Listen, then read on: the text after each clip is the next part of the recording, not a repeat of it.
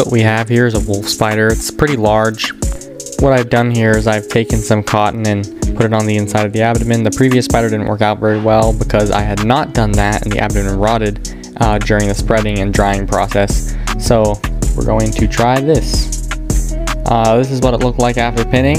It's actually almost a perfect specimen, and it shouldn't go any smaller really than what I've shown you here. It shouldn't shrink any further. I think I've done a pretty good job of the stuffing and de-gluing it back together. My first taxidermy spider specimen, and I think it turned out great.